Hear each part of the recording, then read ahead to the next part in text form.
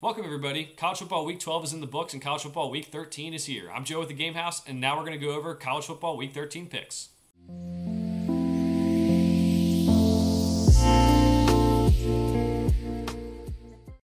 All right, as mentioned, College Football Week 13 is here. It's rivalry week. We have a lot of good picks to get to here. As a reminder, college football money line picks here are straight picks. We'll give some nuggets about picks against the spread here and there as we go along. But here are the picks for the week. We're going to start it off. We got the Thanksgiving game that has become kind of fun to watch every year. I know a lot of people like watching the NFL game. I do too. I try to do multiple screens on Thanksgiving. If you're able to, you should try it as well. Ole Miss, Mississippi State. Everything kind of always happens weird in this game every year.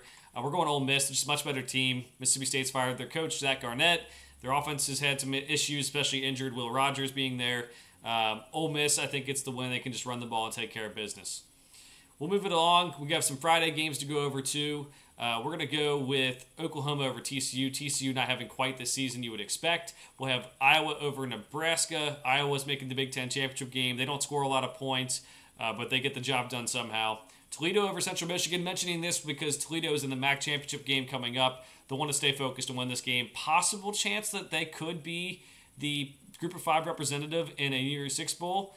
In order to get to that point, we're going to get this next pick here. We have UTSA upsetting Tulane. UTSA, rough start to the season, maybe not as what they wanted out of this year, but Frank Harris is still there. See if they can pull up an upset win. Tulane's had some injury problems. I know Michael Pratt, the quarterback's been injured a little bit too this year. Just think they might have trouble getting into a rhythm here. I think UTSA gets the win, and Tulane might be still eligible to get that Group of 5 spot in the New Year's Six Bowls, but we'll see. Next one up, we're going to go Missouri over Arkansas. You know, a game that often is played this late in the season. I think Missouri's offense can be very, very good, and Arkansas's offense can be good too, but Arkansas's defense will have trouble keeping up. All right, next one up, let's go Oregon over Oregon State. Oregon is a more well-balanced team than Oregon State this year. Really like that they could score at a high level, but their defense has also stepped up. Bo Nix is playing efficiently. I think Oregon gets this win, goes to the Pac-12 championship game, and matches up pretty well with Washington. We'll see what we do with that pick next week. All right, Ohio State, Michigan, the game. I'm actually going Ohio State outright in this one. Michigan's favored by 4 to 5.5 points, depending on your sports book. And again, when in the week, you're able to look at this. But I'm going Ohio State. I mean, Michigan's looked kind of bad the last 2 weeks. Struggled with Maryland for longer than they should have. Struggled with Penn State. Obviously didn't have to throw a pass, and that's cool. But I would have liked to see them throw more passes to get more faith in this offense against good competition. But I understand playing things close to the vest as well. Now, Jim Harbaugh won't be on the sidelines. Ohio State's defense better. I think if they can limit the big plays, they can win this game on the road. They have a lot of fuel. They feel like they've been wronged, having their signs stolen by Michigan and all the talk that's gone back and forth. We'll go Ohio State. I think it's honestly a coin flip, though. You can tell me either team's going to win this year, and I can believe your answer because Michigan has been a very dominant team this year, but they also haven't played anyone. And Ohio State, they haven't beaten Michigan when they've had better teams, but they've had a good defense this year. It could go either way, but we're going Ohio State. We're going to go Louisville over Kentucky in the Governor's Cup. Kentucky has a little bit of a mess going around with their program, a lot of complaints. They've had a tough schedule this year, and that definitely needs to be noted. But at the end of the day, Louisville needs to stay focused to make the college football playoff. Jeff Brom needs to be in the Coach of the Year discussions.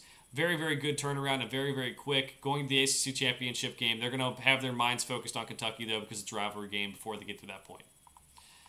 We'll keep on scrolling down here. Let's go with LSU over Texas A&M. Now, Jimbo Fisher's out. They've recruited a lot of good players over the last several years. And they have a lot of guys who I think can make an impact on this LSU offense. But Jaden Daniels is going to play well. They know they need to have him play well to win the Heisman. If he has a dud of a game and he goes down to 4 losses, they might say, oh, let's give it to someone who's on a better team or, maybe someone who had a better end of the season or has an extra game under their belts when they play in a conference championship game. They're going to stay focused. They're going to let, him have a big game, and LSU's going to win. Miami, Ohio over Ball State. Again, just mentioning this, Miami, Ohio is playing in the MAC championship next week against Toledo. I think Miami stays focused and wins this game as well. And keep on moving down here. We're going to go Utah over Colorado. Colorado had a lot of hype to start the season, but if you look at their talent composite according to 24/7 Sports, it's just like, 35th, I believe, in the country. It's not that great. I think it's a grinded out game for Utah, so I think if you take Colorado plus the points, it could be something fun to do, but we're going to go Utah here to win outright. Let's go with Arizona over Arizona State. I just want to talk about Jedd Fisch for a second. Honestly, great job winning this game. Could have them in position of maybe making a New Year's Six Bowl. Probably going to need some help, but there's a lot of big games this weekend where upset losses could happen. They could move up a little bit. Let's go with Alabama over Auburn. The Iron Bowl, shouldn't be too competitive. I believe Alabama was favored by 14.5 the last time I checked. Alabama's playing as good as almost anyone in the country. It's unfortunate they have that loss to Texas that's holding them back in the rankings, but the games do matter. I do think they win this one. And then if they beat Georgia, a lot is up in the air, so we'll see what happens. Washington over Washington State in the Apple Cup. One of the last times this will be played. I know they have a schedule coming up, but at least the last scheduled times, you want to send, if you're Washington State, you want to send Washington out with a loss. There's a lot of motivation there, but Washington has had a very good offense all year. When their offense hasn't stepped up, their defense has stepped up just enough to get the job done. So we're going to go Washington in that one. Florida State over Florida. Interesting game here because both starting quarterbacks are out. Jordan Travis, college career is done. That's unfortunate. And I think the committee might hold it against them when we get down to it because they can't take player injuries into account. I think they're able to focus and get the win. They have a more talented team across the board, and I'm just not sure where Florida's offense goes. So we're going to take Florida State.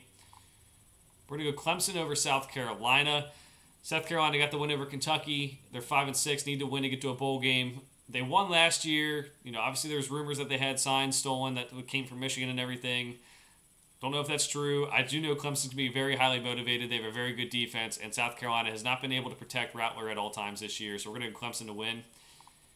We have Georgia over Georgia Tech. That's an easy one, but just for playoff implications, we'll say that they get key at the win, go to Atlanta, and still have that undefeated record. We have UNC over NC State.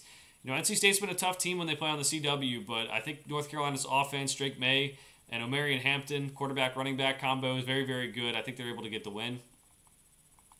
And that'll be it. We'll do one more. We'll do Kansas State over Iowa State. Iowa State, very tough team to play. Kansas State seems to have found their stride. They've kind of had their stride, then lost it, they got it back. So, been a rough year, but they can win this game. They still have a chance to make the Big 12 championship game, and I think they'll stay focused and win that one. So those are the picks for the week. Let me know what you're picking down in the comments below. For now, thanks for watching. We'll see you guys next time.